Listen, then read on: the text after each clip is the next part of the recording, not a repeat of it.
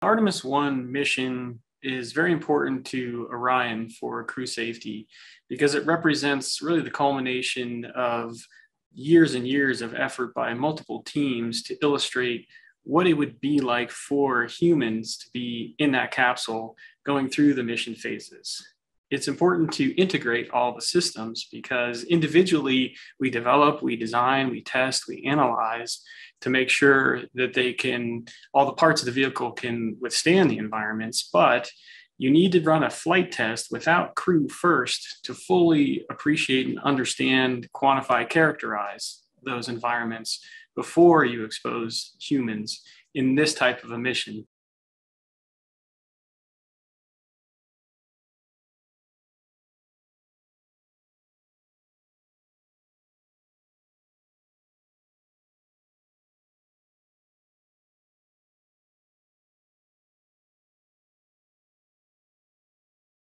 Deep space presents a number of challenges to human safety.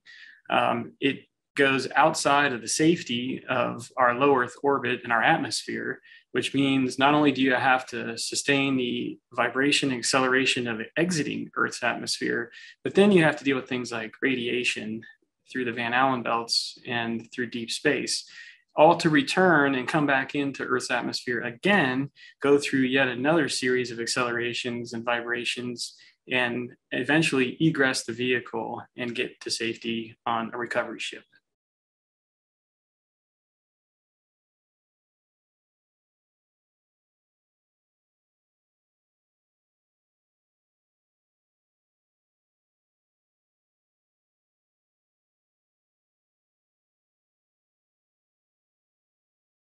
Understand when you see something like the Artemis I vehicle, the rocket, the service module, crew module, launch abort tower, all those pieces have gone through sustained, dedicated ground test series and sometimes flight tests.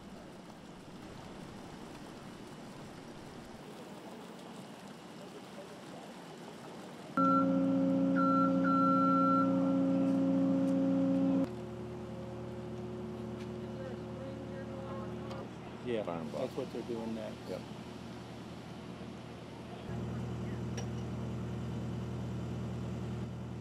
The Orion crew module is larger than Apollo was. It has a number of upgrades on the interior.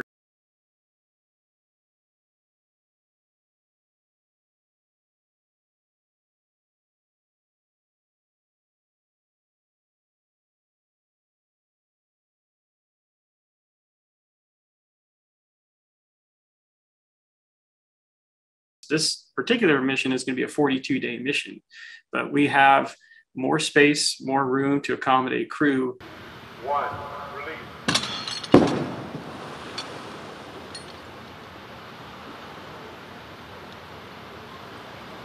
I'm part of a team that will be looking at measurements within the Orion crew module. I have sensors that are on the seat.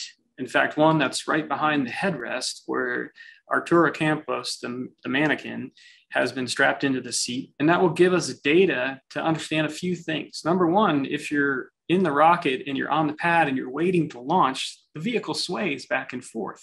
We want to ensure that we don't make the crew sick before they even launch. Then you light the rocket and they take off.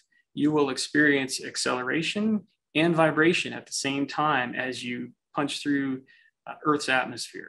We need to fully understand how that would affect the body, how that may affect legibility of the screens. So the capsule is laid out that you have display units suspended above the crew.